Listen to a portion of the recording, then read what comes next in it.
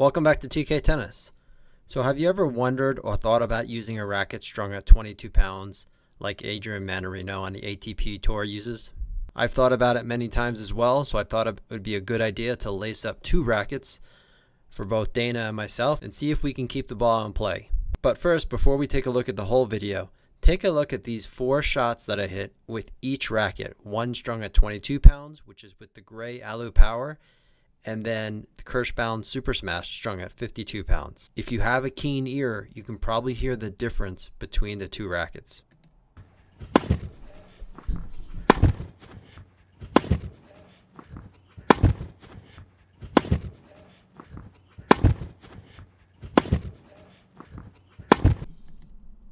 Today we're doing the Adrian Mannarino experiment. We have 2 rackets strung, both at 22 pounds. I've marked them both with red tape, so on video you'll know when we're using the rackets with 22 pounds. So I have my racket strung with Luxilon Alu Power at 22 pounds, which is the same string that Mannarino uses. And Dana here has her trusty Vocal PV4 strung with Kirschbaum Black Shark at 22 pounds. Jeez. Just try and hit normal first, right? Well, that was the court. I don't think that was the strings. Sounds so different. So, just normal strokes. Surprising.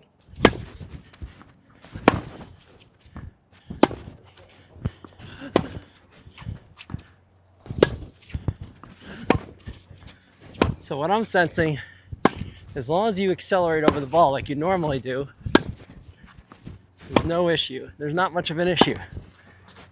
Do a little slower acceleration.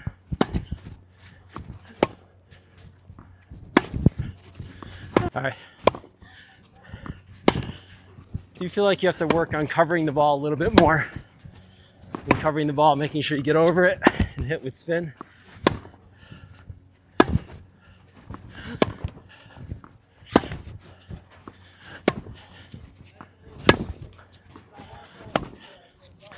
Oh, it's not terrible. No, right? It's way better at the dampener. Oh, you noticed the difference with the damper? Oh, huge. Oh! If you notice, we're not playing on our normal, really good courts. These courts are pretty much shit.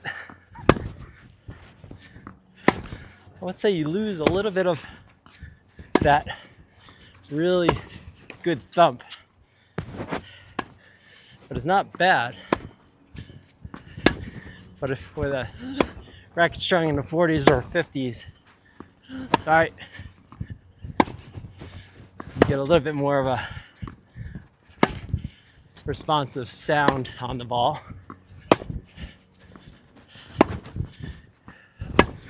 You're thinking the ball hits harder this way? I don't think so. Yeah, so it's understandable that Mannarino is dropped down in tension. If he had tennis elbow or other arm injuries, you could see why he did it, for sure. And probably just kept going lower. And he says it saved his career by going lower. Ah! But you really have to cover the ball. But you don't get more power. You get about the same amount of power. Maybe it's a little less effort, but I don't think so. Pretty much the same. You just lose feedback.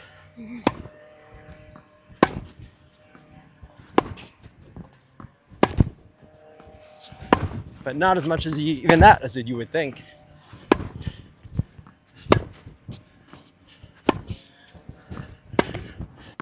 And you can see that the strings are a little bit out of place.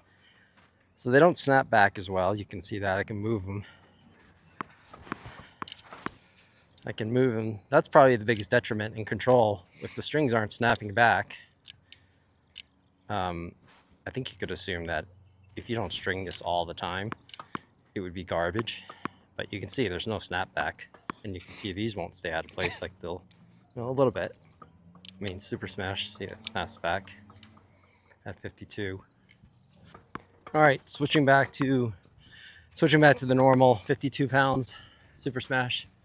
I'm interested if you get more confidence probably from this, just because you don't have that responsive thump and that responsive feel and feedback. It certainly plays obviously a lot more dead like you'd expect.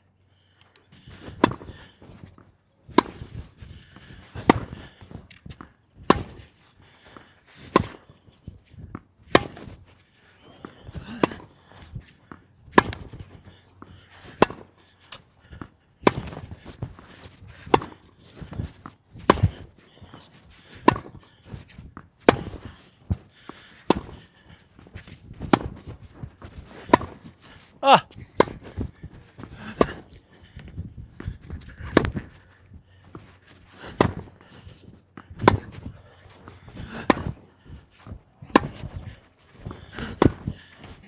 All right, so what are the initial impressions? Sounds way different. Feels soft. Feels easier on the arm, but I don't feel like I can get a lot of pop off the ball. Doesn't feel as satisfying as my other racket when I really make a good contact. I think that's a good way of saying it. What about power and spin or control? I don't find that you get any more power by going lower. I feel like I almost lose power. Yeah, it does feel so dead that it loses power. What about control? Control? I actually had more control than I thought I was going to have. Yeah, it didn't seem as out of control as I thought it was going to be. But compared to your normal tension, less control, more control? Yeah, definitely a little less. Yeah, it's a little more springy, right? For sure. It'll get away from you a little bit more, but if you hit it solid, I feel like it pretty much goes in the same spot with very little loss of control, right? Yeah. But if you're hitting a little bit off, then it gets a little bit more wild. So is it crazy to use 22 pounds? I wouldn't go that low. I might go a little lower than what I'm using now, but I definitely wouldn't go this low because like I said, I don't feel it's not as satisfying to hit a nice hard ball because I can't do that with the 20. It's also not insane to see why Mannarino can play top 20 tennis with it. I mean, you can do it. He's proven that string tension really doesn't matter. Whether it's 22 or 20 or 50, you can be top 20, right? Yeah, especially if he's using it to save his arm or injury or.